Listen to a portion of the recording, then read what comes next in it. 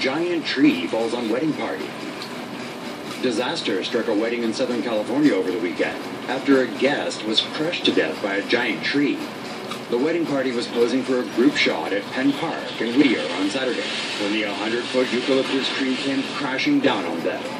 As many as 20 guests were trapped under the tree, unable to move. The fire department had to use chainsaws to cut people off from underneath the branches. One of the guests, described as an older woman, died on her way to the hospital. I never had with a real wedding. Injured, including a 4-year-old girl, but they're all reportedly okay. It's unknown why the tree fell, but one theory is that it could have been weakened by years of drought in California, which forced its thirsty roots above ground. Heavy rains last Friday night may have then loosened up the roots even further. Witnesses said the tree split in two as it came crashing down to earth with a thunderous bang. The traumatized at least that's better than my wedding. Counseling at the scene.